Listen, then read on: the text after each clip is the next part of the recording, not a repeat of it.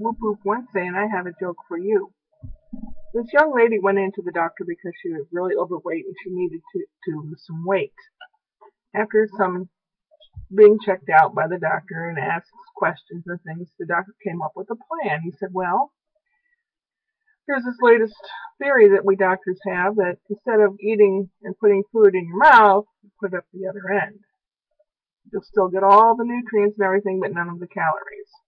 So come back after you do this every day for 6 weeks, then come back and see me in 6 weeks. And we'll see how you did. 6 weeks later, the girl comes back in to the doctor, and she's standing there, and they're talking. She's talking to the nurse and the doctor. She's fidgeting. Left foot, and she stands on her right foot. And she stands on her left foot.